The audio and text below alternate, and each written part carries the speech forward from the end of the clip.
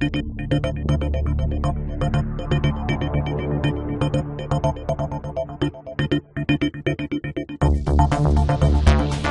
everyone, in this video I'm going to show you how you can assign spring properties to your model's extended bones, a new feature in iClone 5.4.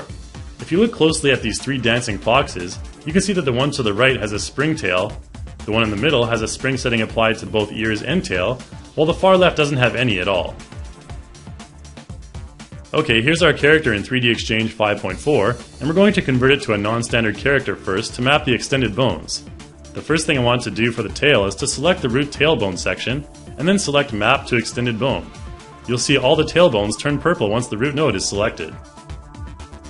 Next item of business is to do the same thing with the ears. Simply select the bones, then map them as extended bones. Once this is done, we'll want to click Convert, then go into the spring settings to adjust the spring properties of our extended bones. To do that, we'll go to the top and click on Edit Spring. From here, you'll see that when I click on the Show Spring Nodes Only, nothing will appear, so we need to set those.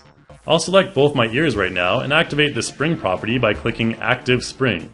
You'll see them turn blue now, and what I want to do is select the rotation spring type and increase the spring hardness a little to avoid making them too floppy. Now what I'm going to do is select the final three nodes in the tail and follow the same procedure. We don't want the entire tail to be a spring, otherwise it would look too floppy and there would be some material issues as well.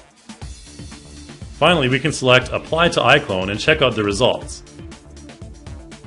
Let's apply the rock and roll dancing motion to see our spring bones in action. Okay, so let's look into how we can turn the spring values on and off now. In 3DXchange, you can see there are three separate spring groups from what we defined earlier. In iClone, each one of those spring groups has a separate track in the spring section of the timeline. This actually allows us to turn the spring values on and off, which I'll show you in a moment. When your character is selected and you're in the avatar section, you can go to the spring section to select each spring group individually and turn it on or off. Let's apply an animation to the fox to see this in action. I'll just apply the rock and roll motion once again and loop it so we can see the effect for a bit longer.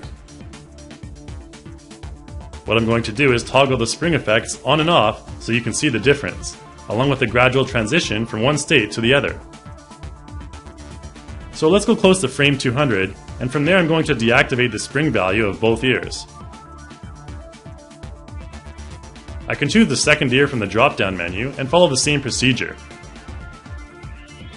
Now when I play back, you'll see the ears gradually transition. Let's try the same thing with the tail now.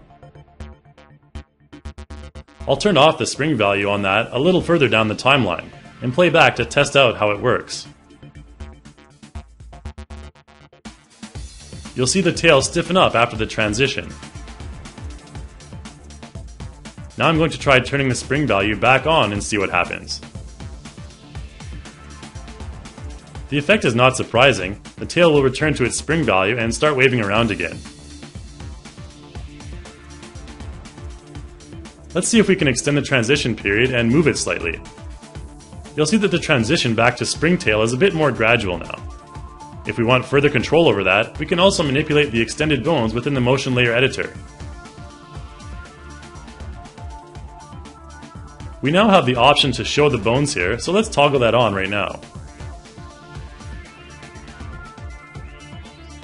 There is also an area for bone settings where you can change the size of the bones to make them easier to pick. Now right in that area between the two transitions, I'm going to use the timeline to add a keyframe and start my motion layer edit. Now if I want to bend the tail, I can use a unique selection method by control-clicking the root node I want for the edit, and then clicking the next one that I wish to apply an edit to, which will show up yellow. When I move that one, it will create another keyframe in the timeline, and the tail will bend nicely. I'll just copy this keyframe from the first motion layer edit and paste it later on to return the tail to its original position. I can also edit the extent of the tail bending as well while I'm on the middle keyframe. Now you can see when I scrub through the timeline that the tail will have a nice bend and return to its normal shape. You can fool around with the transition curves and all that stuff as well to get the results you want.